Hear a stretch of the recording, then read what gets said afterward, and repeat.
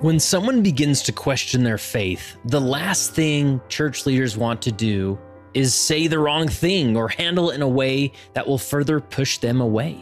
With so many historical concerns or doctrinal questions, what is a leader supposed to do? I'm happy to report that Leading Saints is here to help with the Questioning Saints library. This is a full library of 20+ presentations related to how to minister to an individual who is questioning their faith. We cover topics like how to answer tough questions, maintaining relationships when someone leaves the church, and how to embrace doctrinal ambiguity. If you want to review all the sessions from the Questioning Saints library at no cost for 14 days, simply go to leadingsaints.org/14. That's leadingsaints.org/14. While you're at it, we'll give you access to all of our virtual libraries that cover several leadership-related topics. So click the link in the show notes or simply visit leadingsaints.org/14.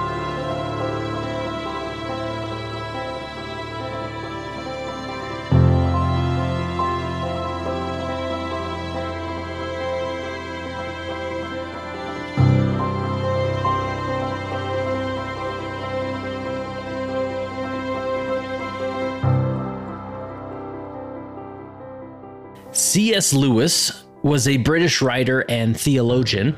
He held an academic position in English literature at both Oxford University and Cambridge University. And well, a few months ago, a good friend of mine named Tyler Snow reached out to me and said, "Hey, Kurt, there's a book coming out called The Leadership of C.S. Lewis." And if you've been listening to General Conference the last few decades, you've probably heard several quotes from C.S. Lewis. He's often labeled as the most quoted non-Latter-day Saint in General Conference.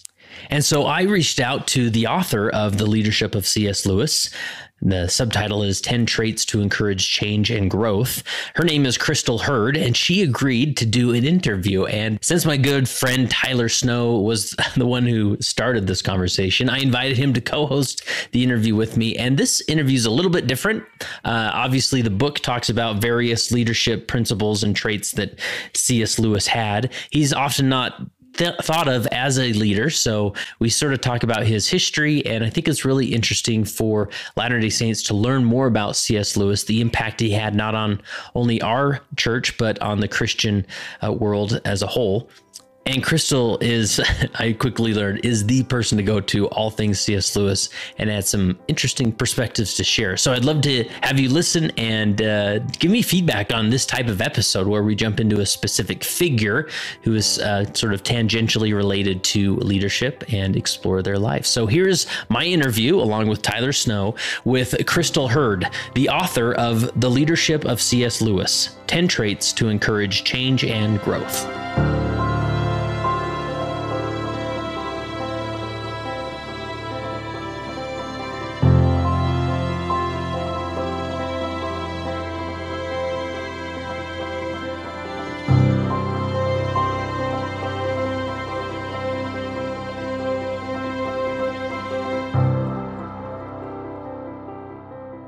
Today, I'm sitting down through the powers of the internet with Crystal Hurd. How are you, Crystal? I'm great. How are you? Awesome. Now, we're going to be discussing your recent book called The Leadership of C.S. Lewis, but I first have to introduce my co-host today. I don't typically have a co-host, and that is Tyler Snow. How are you, Tyler? Not bad. How are you, Kurt? Good. Now, do you want to tell Tyler, the listening audience, how we're connected? How do we know each other? So in my last ward, I was one of the bishops in the stake, and Kurt Franken was a member of the stake presidency. So I got to know I got to know Kurt through that relationship. Yeah, and before that, when I was bishop, we were our offices were next door, so we would go and cry on each other's shoulders on the tough days, and right, it was good. Talk about welfare interviews, all of that stuff. Yeah, and we'd often just sort of talk about leadership, inside conversations. You introduced me some great resources and whatnot. And you've always been a C.S. Lewis fan. And I think you originally sent me a link of Crystal's book and said, "Hey, this book is coming out. Like, you should reach out to the author." And here we are. And then I said, "Well, you gotta help me out, Tyler." And so you're going to be my co-host today. So it should be pretty fun. Yeah, sounds great. Yeah, Crystal is a member of the official C.S. Lewis Facebook group, and I'm in that group as well. And she had posted that the book was coming out, and I thought this is good, perfect for what you do and what I'm interested in as well. Nice. Very cool. So Crystal, I mean, this was part of your PhD dissertation, but what led to, I mean, when we think of C.S. Lewis, we don't always think leadership. So how did you marry these two worlds? In 2012, I was studying for my EDD in educational leadership and policy analysis. My, day job is as a high school teacher, teaching dual enrollment courses. And, they kind of said, you're going to be married to this topic for the better part of a year. So you better enjoy what you're going to research. So I remember thinking, well, I love C.S. Lewis and I'd love to do something on Lewis. And I was actually attending a secular public university at that time. So I said, this would be a good excuse to read all of Lewis's stuff and, kind of get something out of it. So I actually approached the dean of the department and said, this is what I'd like to do.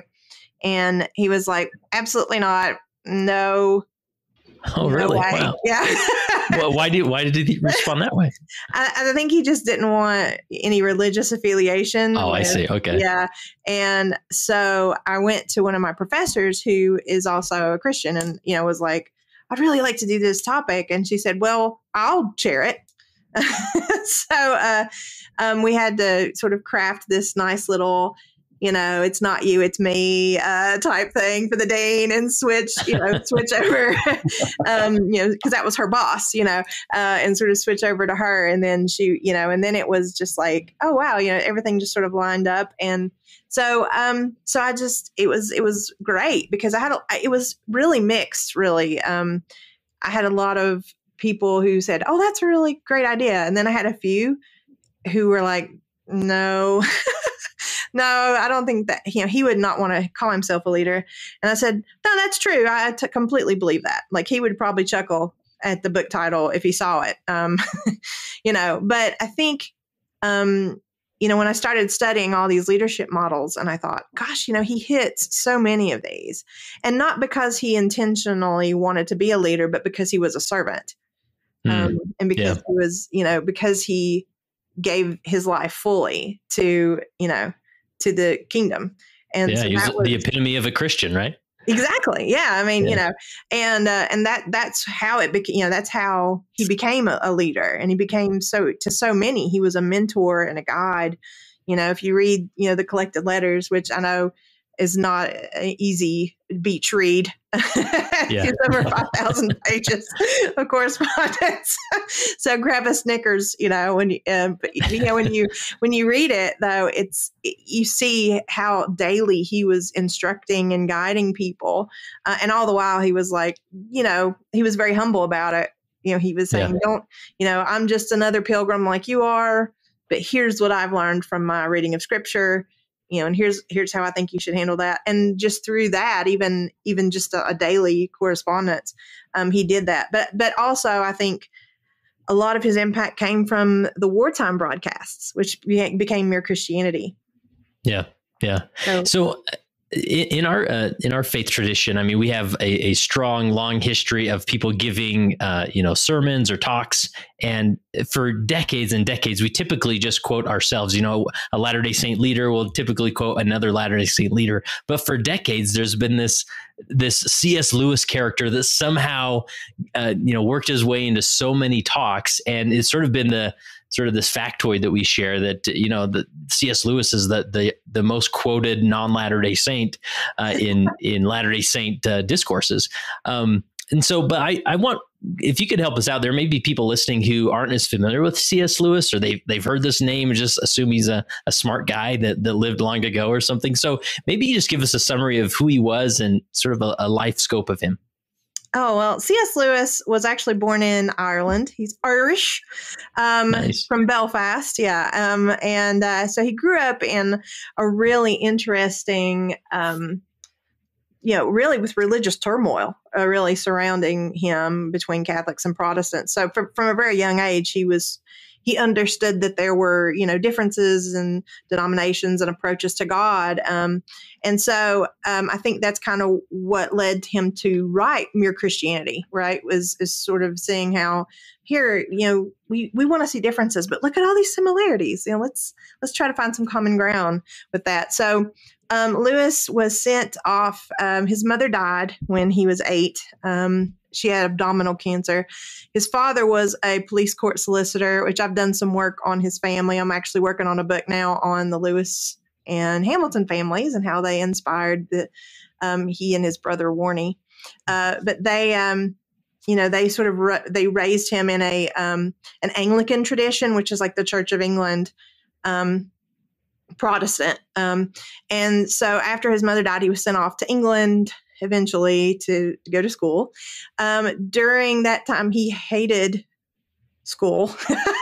He loved studying. Really? Wow. Yeah, he loved you wouldn't studying. think he would, yeah. Yeah, he loved studying, but he hated prep school.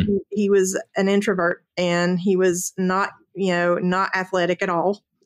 So he didn't like that, but he loved to study. He loved sequestering himself in the library, just getting lost in Homer, which a lot of teenagers do. Just and sorry, Yeah.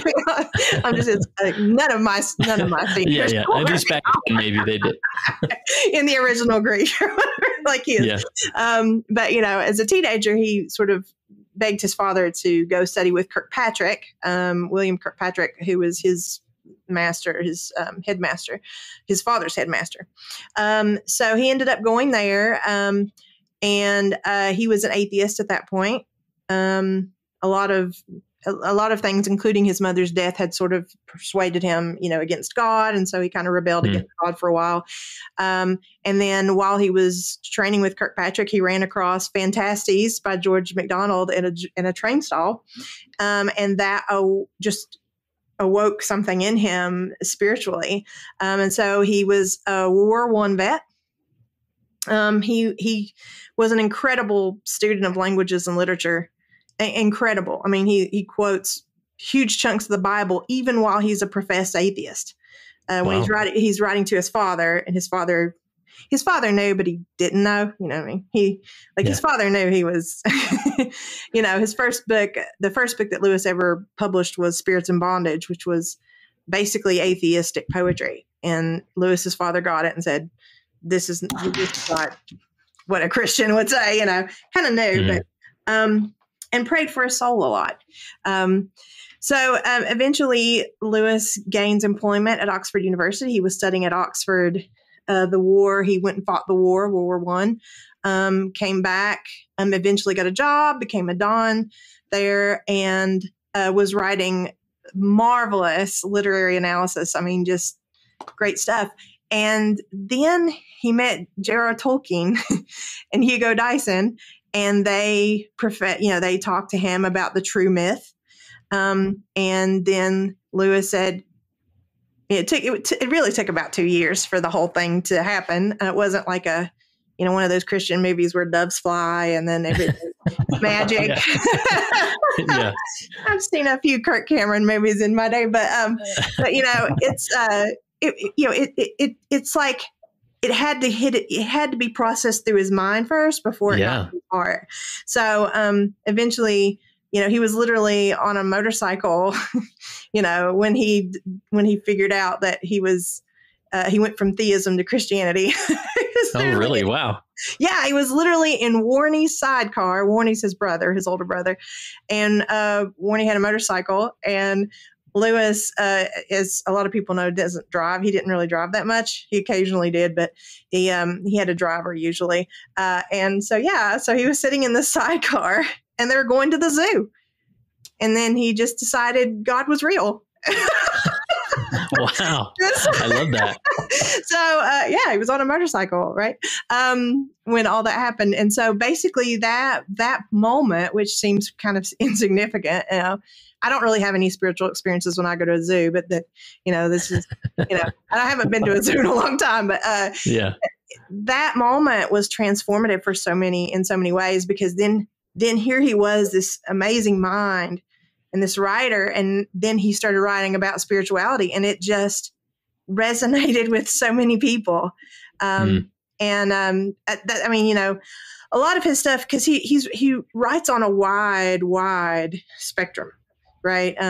You know, he wrote poetry. He wasn't super successful at it, at least lucratively. And then The Allegory of Love was his first academic book, and that came out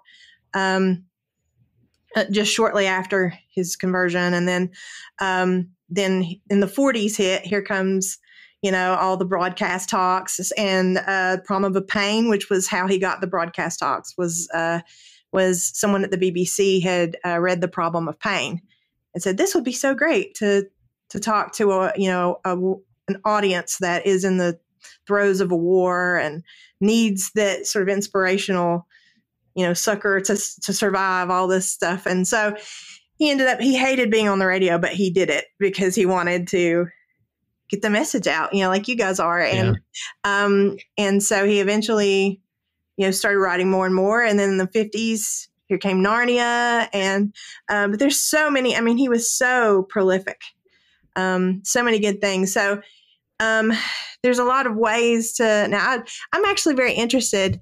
What was the first thing you all read by Lewis? Oh man, I'm thinking, I want to say the Screw Tape Letters was probably what I read first. Tyler, you've read them all like 10 times over, right? So not quite. But I would say when I was in third grade, I had a teacher that showed us The Lion, the Witch, and the Wardrobe, the animated version of that. Yeah. So I read the book, and that got me hooked at that point. Yeah, I've never. I've read the first book. What's it? The Magician's Nephew? Is it? Mm-hmm. I forget the title of it, but to my kids, but I've never read I've just seen the movies of the other ones. So, but yeah. There's so many different ways to get to him. And that's why anytime I talk to people and I meet people, you know, they'll say, I actually met him through Mere Christianity later on when I was older. And somebody just happened to, because I went to a secular university for my undergrad for an English lit degree. And I was like, you know, I spent all this time studying all these wonderful, marvelous writers, and a lot of them had spiritual underpinnings, right? Dante and, you know, all these great people. I was like, is there anybody that's alive that's like 100 years who does this stuff? And then someone said, well, you should try out C.S. Lewis. I don't know where that person is now. If I can remember, I will send them a fruit basket, because that was life-changing to me. And then when I met him, I met Tolkien, I met MacDonald, I met Chesterton, I met, you know, all these, you know, Dorothy Sayers and all these marvelous people who were writing about the gospel in you know, through a modern lens. And so yeah, that's sort of, so some people know him as a children's book author. You know, some people know him as an apologist. Some people know him. A few people know him as a science fiction writer. So you know, just there's so many different ways to have met Lewis. But at the end of the day, he loved to write, and he loved to imbue all these works with this, you know, spiritual perspective, this religious perspective, and that's what we know him for. Yeah. So you mentioned some of the leadership models that you've explored C.S. Lewis's life through. Is there one that you think is the most fitting when you think of C.S. Lewis as leader? What model do you think captures the best what kind of life that he lived? I'm going to cheat and say transformational leadership, because that's what I wrote my dissertation on. So I actually wrote it on transformational leadership, and just as it suggests, it's about transforming people. That leadership model specifically, it says, like it basically says and George McGregor Burns was one of the leadership writers who wrote about that and actually sort of pinned that title, you know, that transformational leadership, sort of defined it. And he talks about those leaders are good at arousing the morale and the motivation of people. So he says there's actually a moral component to that. So when we look at, you know, leadership as a whole, a lot of people see it as very transactional, right? I show up, I do this, I get this. Transformational leadership is not at all transactional. It's very much about understanding the person as a whole, and not only guiding them and helping them, but transforming them into better people. Yeah. Into their own leaders.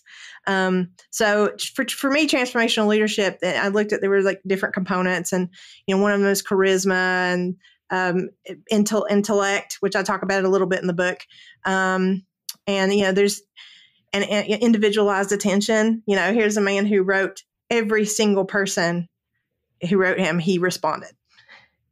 Like, can you imagine? You're amazing. You had to write back every single email that you received. Yeah. I would get nothing else done. Right. Yeah. Hopefully you got a lot less spam than we do with modern technology. But you'd hope so, right? But I mean, there's I've actually seen and studied some of, and my friend Charlie Starr is a handwriting expert, a Lewis handwriting expert. He's actually seen bits and pieces. Like sometimes where paper was a little scarce back during the war, he would just have these little he would cut up papers into like smaller strips and then just write a couple sentences on there and sign it, because he was trying to save paper. But even if it was a brief response, it was a response. And towards the end of his life, I mean, in the 50s, he was writing 2 to 3 hours a day, just responding to letters.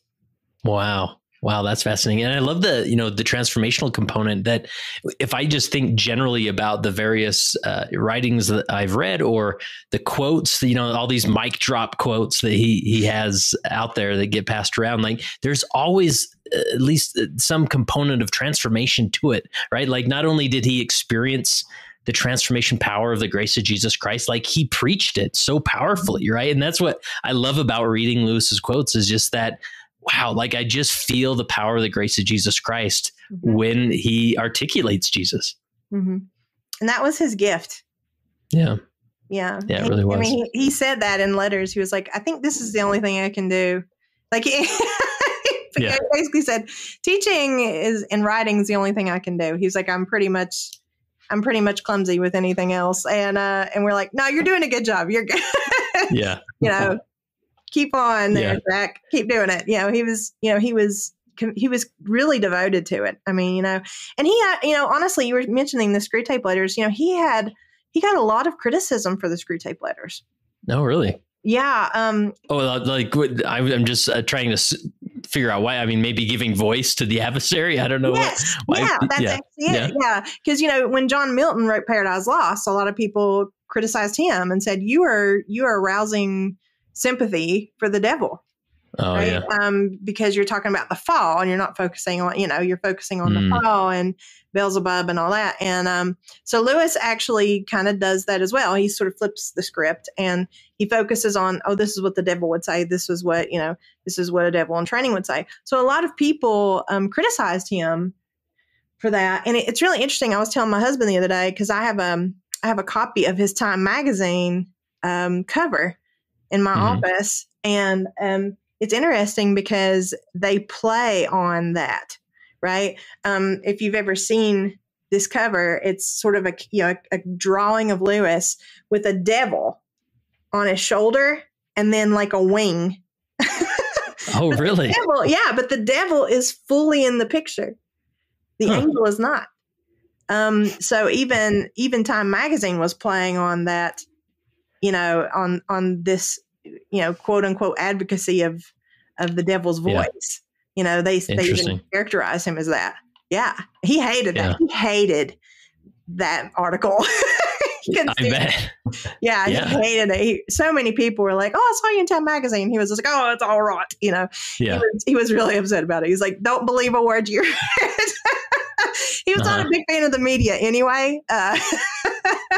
But he was really he was upset about that. He didn't think they characterized him very well. But it's funny. I mean, it was interesting they would play on that, because that was the opposite of what he was trying to do. And he kind of got characterized as this man who's got some inspiration about what the devil would think. Yeah. But it's funny. Now we read the screw tape letters and we're like, this is brilliant. Yeah, it's a fun read. Yeah. So I'm curious, going back to this transformational component of the type of leader he was, how he wrote, what perspective do you have on as far as the influence he had on bringing people to Christianity? Well, I think he spoke honestly and genuinely about the Christian experience. I myself grew up in church, and I was sort of raised in faith, and I had one of those sort of crises of faith in my 20s, where you question everything, and that's just part of a lot of people's faith journey, just sort of checking to make sure, that these things are real, to you. And so I sort of had that, and God very quickly showed me that, he was real. He was the real deal. I mean, and so I feel like, and I've had people say, do you think his atheism contributes to his message of being a good communicator? And I absolutely think that's true. Because he can speak as someone who had lost his faith and found it, then he understands people's doubts, and he understands those journeys we go through, and the questions that we want answered, I remember like Mere Christianity, the first like 2 or 3 chapters, I think I highlighted like whole pages the first time I read it. I'm one of those people that like writes all over the book and writes in the margins. I'm one of those scoundrels, that destroys a book totally, when I read it. And I just remember being it's like this person has reached across decades and across an ocean and across cultures, and he knows exactly how I felt. And to me, that's what Lewis does. He echoes the things that are in our hearts and on our minds before we sometimes even have the courage to ask those questions. Yeah. Would it be safe to say that he was sort of a minister or a missionary to the intellectual crowd or the academic crowd? Absolutely. Yeah. Because, I don't, I kind of grew up in a very fundamentalist background. And so it's kind of like, if you ask questions and people didn't know the answer, they're like, oh, you don't have enough faith. I was just like, no, like, as somebody who went to college and had enjoyed inquiry, right. And enjoyed doing that and sort of interrogating all the things I read, I said, no, I want to interrogate these things. And I think Lewis gave us permission, and then he gave us the tools we need to sort of critically approach these things and not feel like it's irreverent or feel guilty because we're, trying God or something like that. I feel like the way he approached our day-to-day life and the issues we face and the issues, the issues of our faith as well. I feel like he was always authentic in the dialogue, of what we struggle with on a day-to-day basis. And so I think he gave us, he gave me permission to ask those questions, which I am forever grateful for, because it made me a better person and it made me a better Christian, to go ahead and ask those questions, because God can handle it. Yeah, I think he can. Yeah, I mean, he's omnipotent, so that's funny. He can handle little me, but yeah, absolutely. And I think that was important, because a lot of people were. If you look at the timeline, he was part of that college going crowd, and he was even in Belfast, even though there was a lot of working class there, his particular family was actually very sort of upper middle class. They had help in the house, and, they weren't poor by any means, but, because he had that intellectual background, he was able to adapt that message to different audiences, and be successful. Yeah. Yeah. You wrote in your book about, there was a tweet on Twitter where the son of a famous theologian questioned the relevance of C.S. Lewis to modern day Christians. Can you comment on why do you believe that C.S. Lewis is relevant to modern Christians today? How can he answer the questions of faith crises and people falling away from Christianity and religion today? Mm-hmm. Yeah, that was an interesting. I got a lot of when that tweet came out. And that tweet came out like 10 years ago, I think. But my phone kind of blew up So many people hitting me up and saying, "Oh, my Jump on it, Crystal. Save the day." Pretty provocative tweet, right? I was like, okay, like, and I think, I think he's relevant because he taps into the root of something that is fundamentally human and fundamentally spiritual. Not every writer can do that. Some writers are more timely. It's like, as a student of literature, which most of my degrees are in literature and writing, we say, what makes a classic, right? Like what makes a classic? Why do people still read Beowulf? Or why do people still read, the Canterbury Tales and, and Gilgamesh? Why do we read all these things? And it's because there's this sort of taproot of wisdom that we can still pull from. And I think Lewis is able to do that. I do feel like, in response to the tweet, I do feel like some people in my generation want to, and Lewis called this chronological snobbery, right? Lewis wanted, a lot of people just say, well, that was in the past. That's old. That's not relevant anymore. And I just feel like that's really unfair, to sort of like dismiss somebody because your dad's into them, which was kind of the case for this particular guy. This guy's dad was a major theologian who credits Lewis with, as a major part of his inspiration. And I was like, well, just because your dad's into it doesn't discredit, doesn't discredit Lewis. And if you look, how many people are in that group, Tyler? Like 20,000 people on that Facebook page? For the Lewis group? There's 20,000 people. Yeah. Yeah. It's pretty amazing. Yeah. And there's so many like Lewis societies all over the world, and people like, wanting to watch the movies, and, obviously this guy has something to tell us that's relevant. And so I feel like he kind of has that. He understood literature because he was a literary historian, that was his day job, right? I was teaching medieval and Renaissance literature. So he knew the aspects of the old texts. And he talks about that. He has a whole essay where he says, I talk about the reading of old books, right? And about the wisdom from those. And I think he understood clearly, what the fundamental things are about something that makes it relevant for every generation. And so to me, that's what he does. He taps into those needs and wants that are just emphatically human. And we don't grow out of them, and we don't age out of them. There's just parts of us as humans made by God that just doesn't change. And he hits right on, the things that are important to us, Yeah. What would you say to, a modern day pastor or bishop or someone who's leading a congregation of people? Is there a certain way they could really leverage C.S. Lewis's writings and whatnot? Is it for maybe that individual who's struggling with their faith, and maybe they're more intellectual or academic or not? Is there any other advice you give as far as inserting the works of C.S. Lewis in somebody's as a leader, as you're leading other Christians?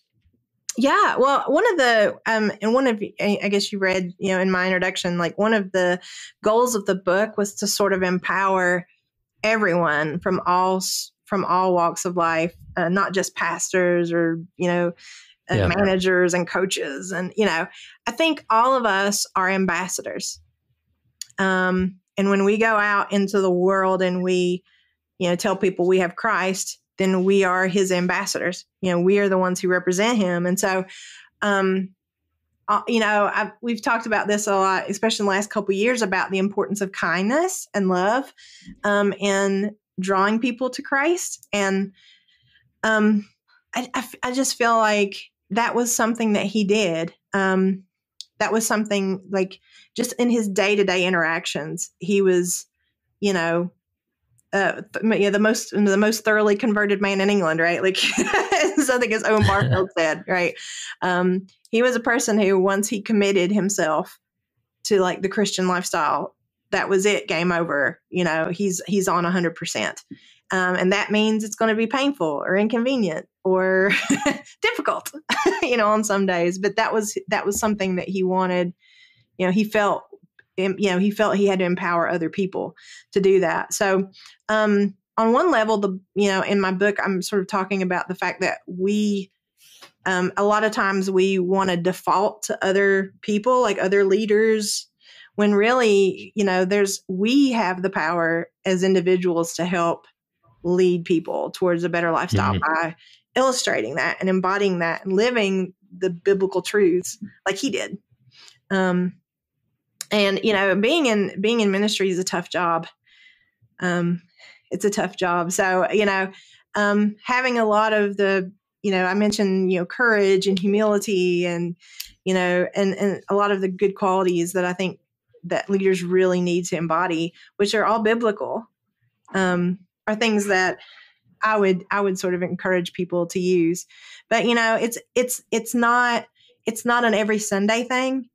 It's an everyday thing. Yeah. Yeah.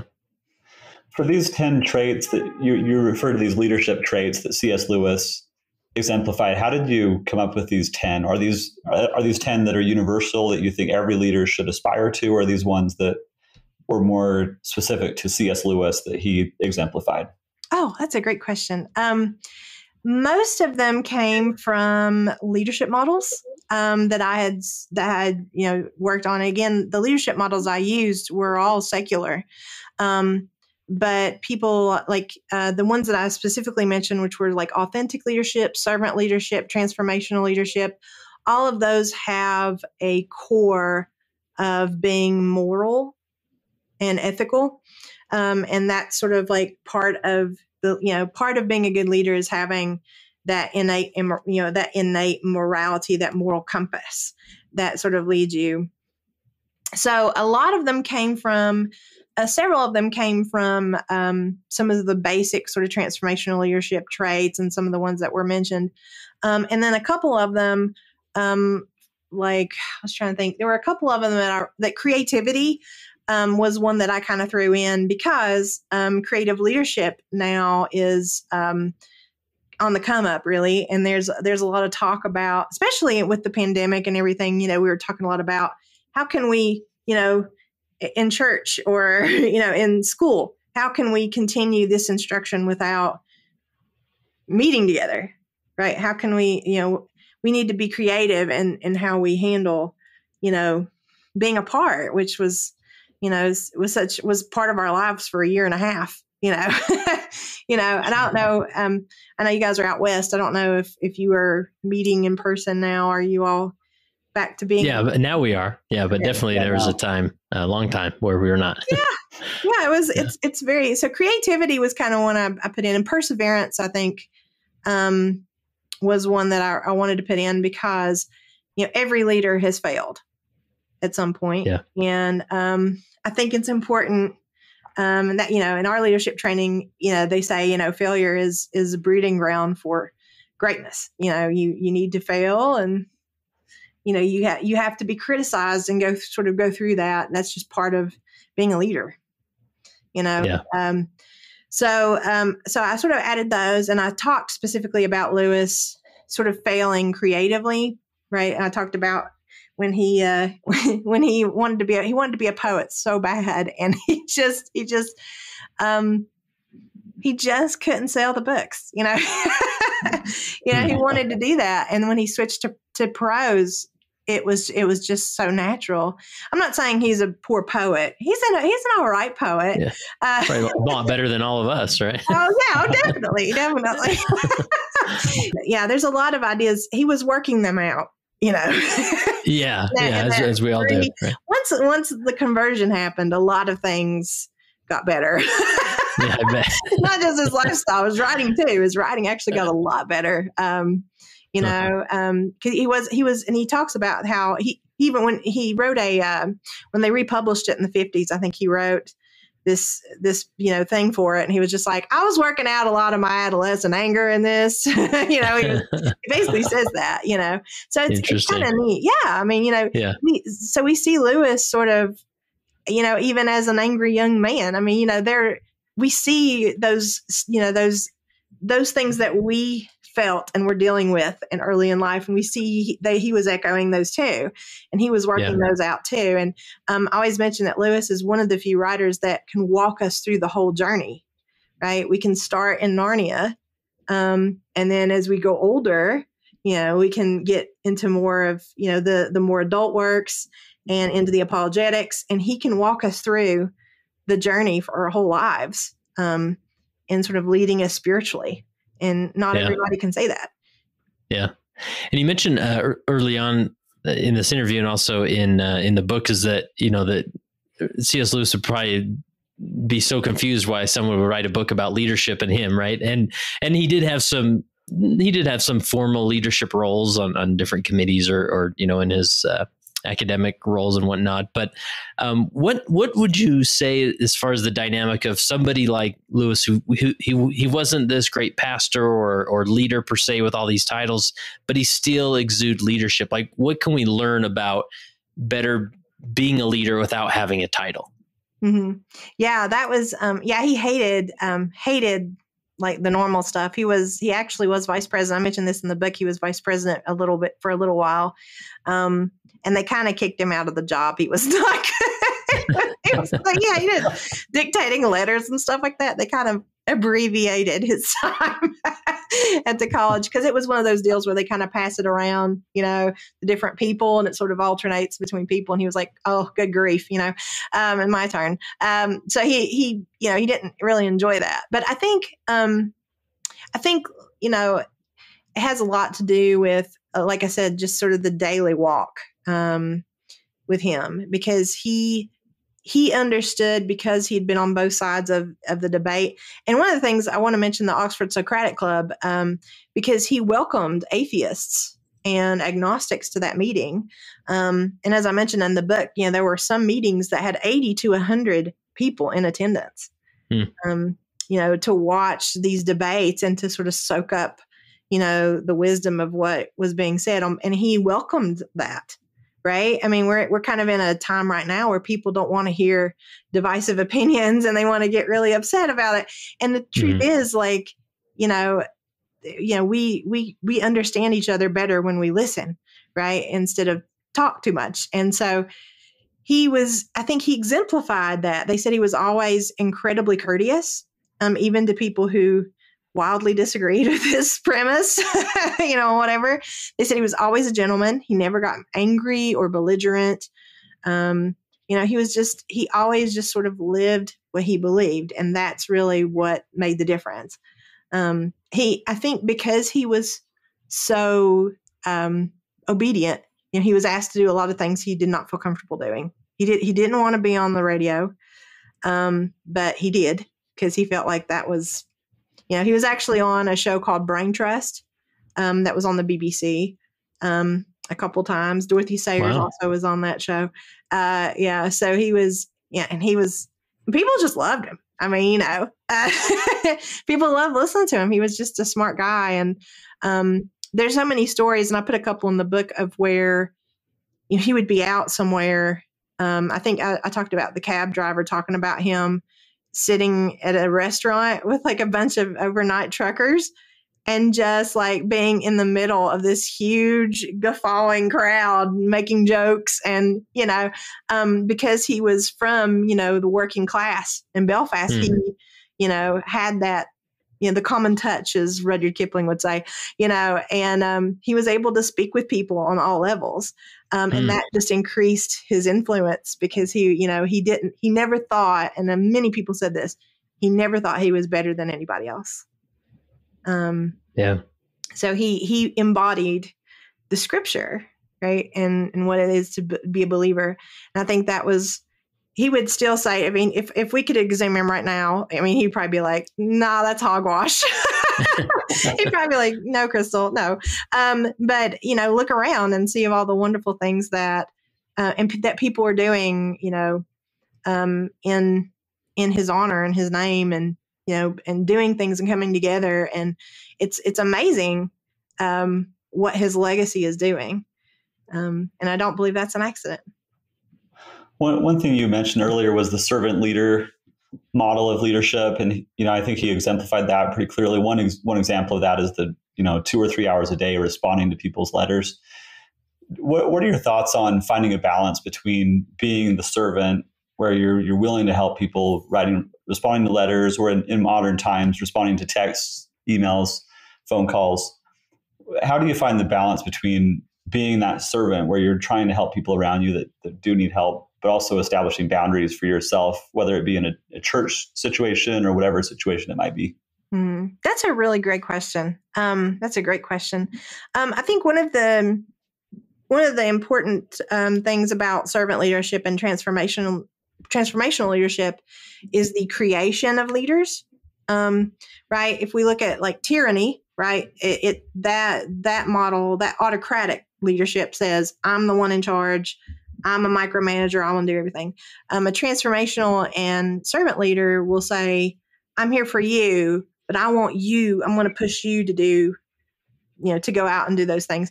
I was talking with the Lamppost listener a couple weeks ago about the Lion, the Witch, and the Wardrobe, where Peter has to fight the wolf, right? And he's like, oh, Aslan, help me. And Aslan's like, no, you have to do this. This is your job. If you want to be king of Narnia, this is the time where you buck up your courage and you do it, and you do what's best, even if you're scared.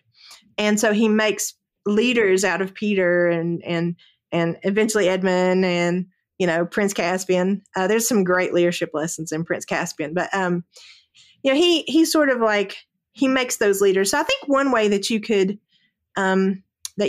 try to balance it, and I completely understand because my husband's a school administrator, and he can, everything is like, this needs to be done right now, One of the things is about sort of delegating to people. Like one of the ways that you foster leadership is that you find out what a person's skill and talent is, and then you sort of delegate to that person and say, hey, this sounds like something you'd be really good at.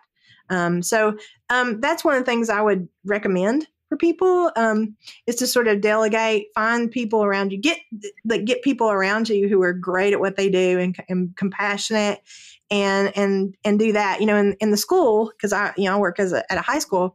I have English degrees. People upstairs have math degrees. People down the hall have history degrees. Like we all have different competencies, but when we come together, we complement each other. So it's like, I feel like the church kind of works that way too.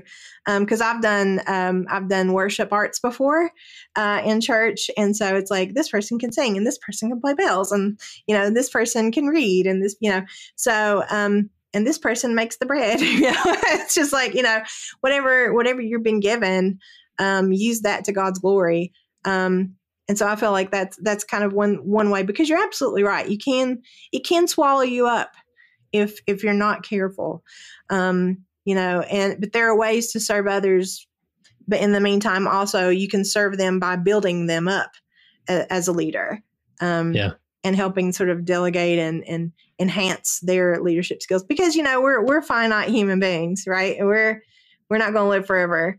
And what we do and our legacy, and our legacies in Christ is what remains after we're long gone. So it's really about, like I said, as a teacher, that's something we talk about a lot. It's like, like help these kids, build them up so that when they leave you, they can do a lot of great things on their own. Kick them out of the nest, let them fly.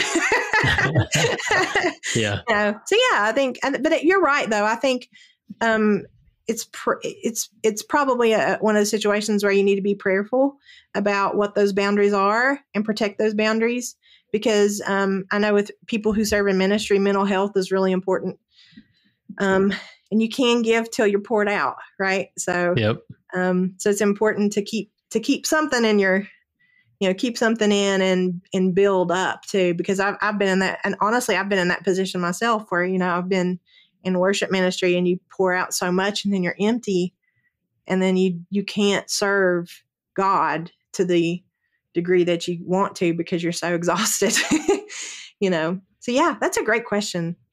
Yeah. That's a great question. And I sort of have a random question, but something you said spurred it on my mind. But he's such a deep thinker and had such a way with words and articulating concepts, and maybe he would articulate a doctrine or a religious concept in a way that almost seemed brand new, just how he was framing it and talking about it. And so, do you think he had any radical beliefs compared to, or maybe that the common Christian community would say that some of his beliefs of Christianity were more radical or atypical? There's a couple. He does admit in some of his letters that he thinks there are parts of the Bible that are allegorical, like some of the Old Testament stuff. Not all of it, but he does wonder if it's sort of an old, like sort of the passed down version versus And there's a great book by Michael Christensen on, it's a few years old, but he wrote a great book called C.S. Lewis and Scripture. So you can check that out. That goes into a lot more depth about his, views on scriptural inerrancy, and things. He also mentions in a couple places that he was not, he was not an evolutionist at all. I mean, he was not a Darwinist by any stretch of the imagination. And, he and Freud had a lot of disagree on. he was a big fan, but, like he does talk about that maybe parts of evolution were God designed.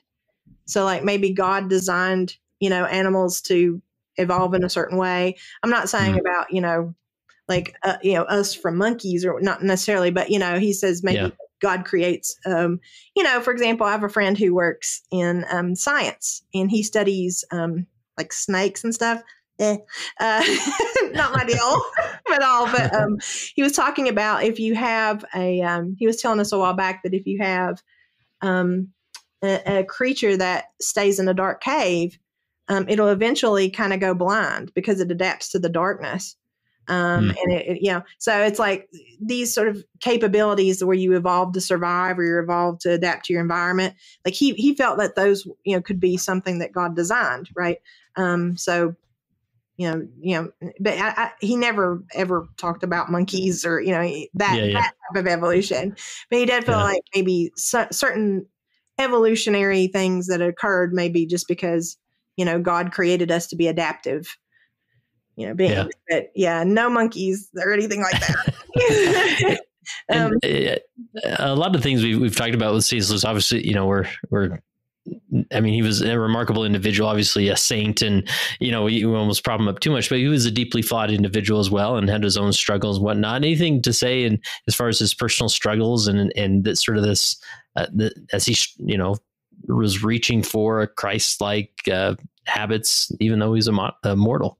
Oh, sure. Yeah. Of course, just recently, it has come out that he did have a relationship with Miss Moore, a sexual relationship.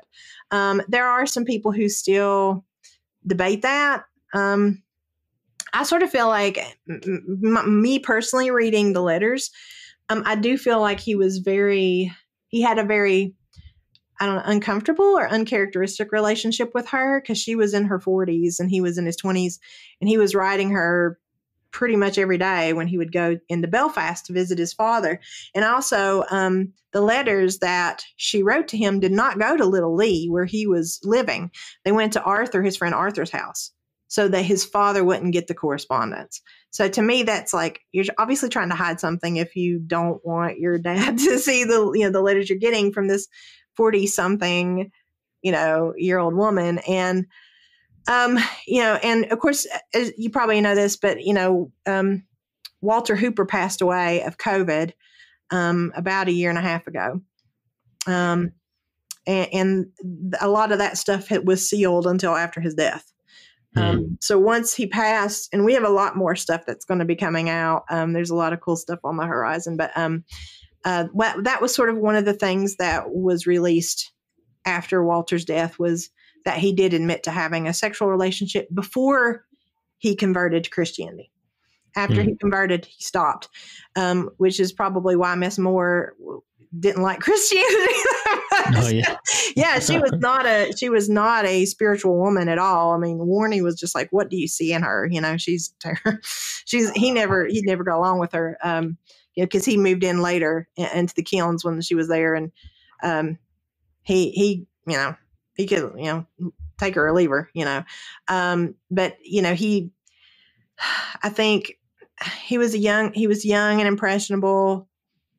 You know, she probably presented herself and was a mother figure to him. He does call her mother in later letters, like post conversion, and did take very good care of her. But yeah, I mean, most likely it is. But like I said, there's still a lot of debate going on about it in the Lewis community. Some people still believe that they did not have a sexual relationship. Some of them do. I really don't care either way.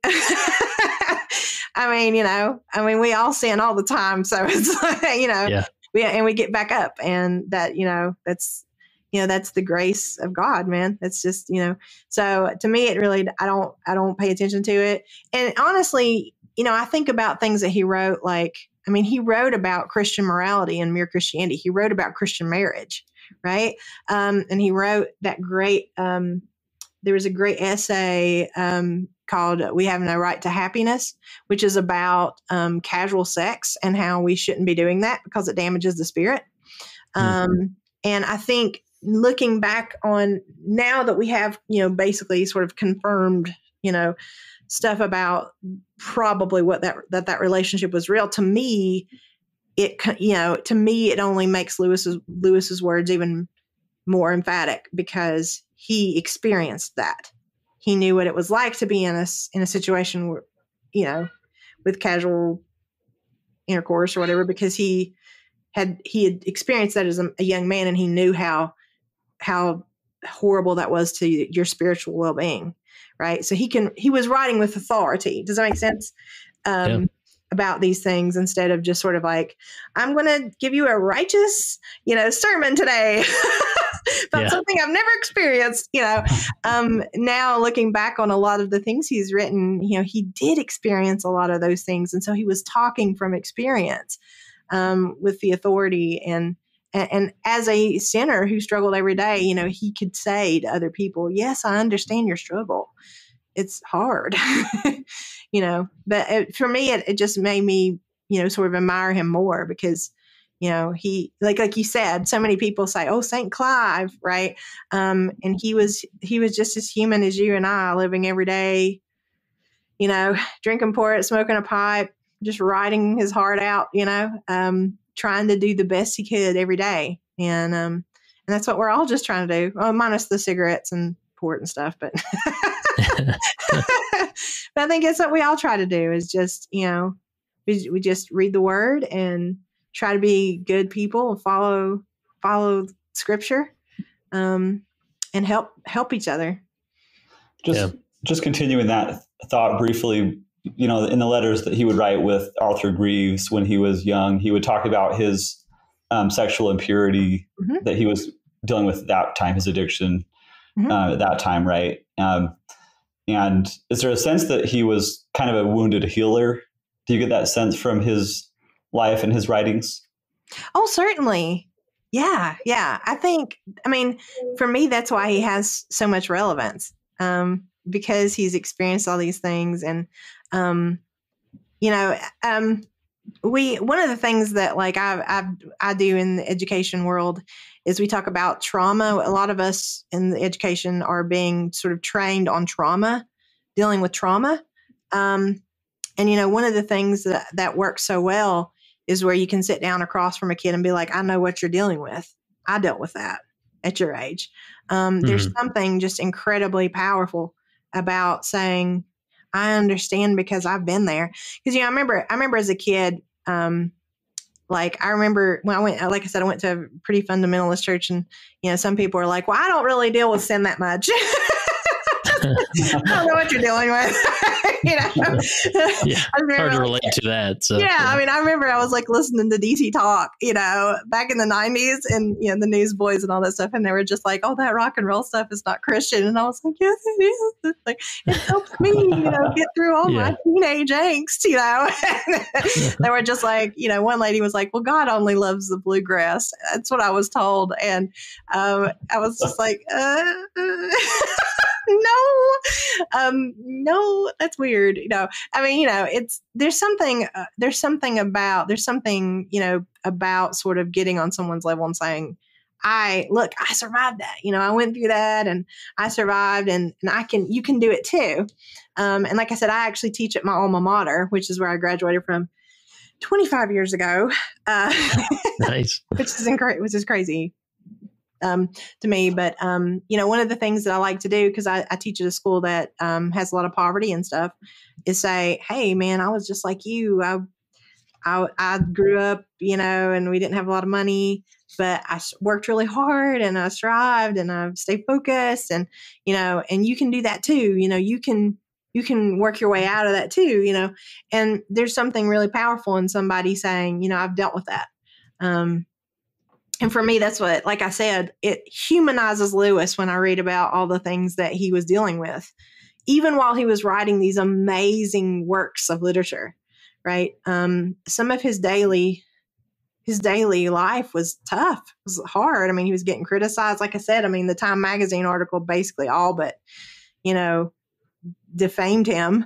He was really frustrated at that, because he didn't want to be famous, but if you have this platform, you can reach more people.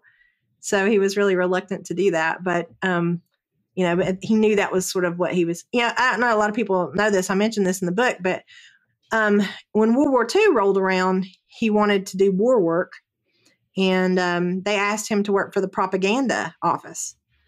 And he was like, nope. And he turned it down. Wow. Because he said, I'll have to write lies. And that just seems to be a horrible waste of my gift. Yeah. Is to write lies. I can't go to bed at night having written lies, even if it's for the good of the country. So he ended up, being on the Home Guard in Oxford, and sort of just walking around at night, and he was, and talking with the RAF pilots and doing the Mere Christianity broadcasts, so he did a lot of war work, it wasn't with a gun anymore. But yeah, he turned that down because he was just like, I can't write lies. I can't sleep at night knowing that I'm taking this thing that God's given me and I'm twisting it, and sort of, making it, making falsities about it. It was, that's the kind of guy he was, Yeah. Yeah. Well, Crystal, this has been fascinating. I really appreciate your research and you putting this book together. Anything you'd say as far as if people want to check out the book? Obviously, it's available online and Amazon and whatnot, but or if people want to learn more about your research, anywhere you'd send them? Sure. I do have a website, which woefully I don't update very often, but it's Crystal Hurd, CrystalHurd.com. So you can check me out there. I'm also on Twitter. My handle is at DOCTORHURD. And I'm also on Instagram under that same handle. I just post a lot of book and dog pictures, mainly there. Nice. But I do talk about some of the stuff because some of the additional things I've talked about with Lewis is Lewis and gender, which I've done a chapter for the Lewis and Women book on that in 2015. And then my most recent research is on the Lewis family. So I've got, I'm actually in negotiations now with the publisher for that book. And there's a lot of cool stuff in his family. So I'm really excited about getting that out in the world. Nice.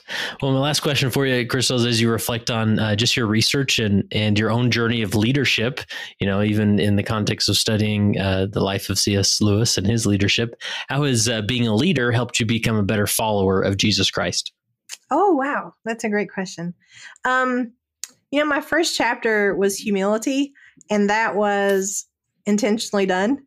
I feel like humility is the first thing, to humble yourself. Lewis writes about it in Mere Christianity. There's a whole chapter, right, on the great sin, which is pride, which he feels is the worst sin. He feels like that's the worst of the deadly sins, right, is pride. And, without sounding too much like St. Augustine, we are nothing without Christ. We are nothing without Christ. Period. Full stop.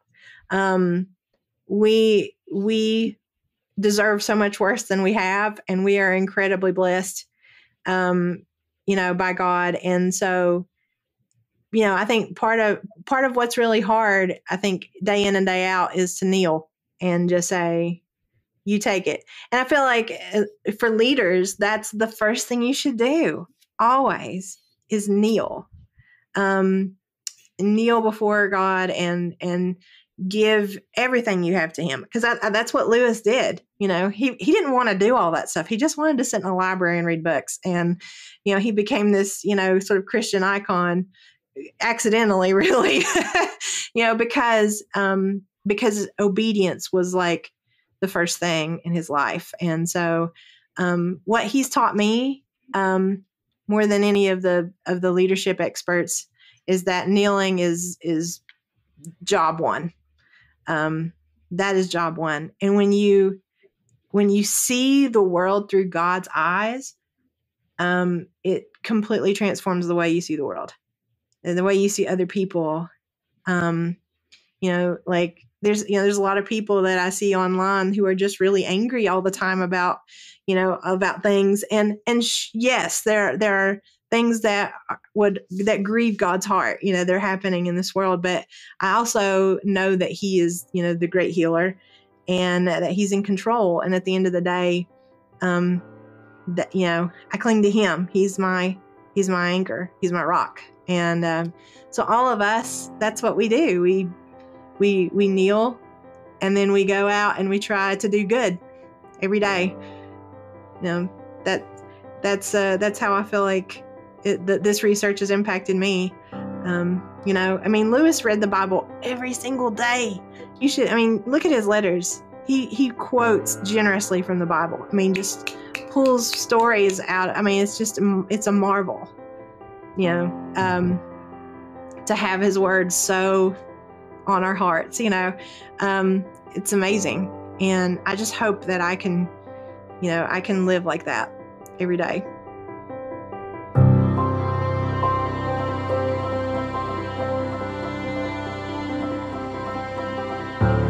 That concludes this episode of the Leading Saints podcast. We'd love to hear from you about your questions or thoughts or comments. You can either leave a comment on the post related to this episode at leadingsaints.org, or go to leadingsaints.org/contact and send us your perspective or questions. If there's other episodes or topics you'd like to hear on the Leading Saints podcast, go to leadingsaints.org/contact and share with us the information there. And we would love for you to share this with any individual you think this would apply to, especially maybe individuals in your ward council or other leaders that you may know who would really appreciate the perspectives that we discussed. Remember, to access the Questioning Saints library for 14 days, visit leadingsaints.org/14.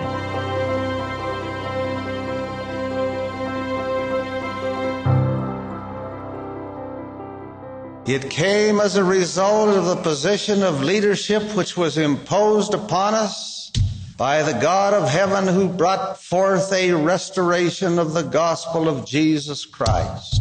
And when the declaration was made concerning the only true and living church upon the face of the earth, we were immediately put in a position of loneliness, the loneliness of leadership, from which we cannot shrink nor run away, and to which we must face up with boldness and courage and ability.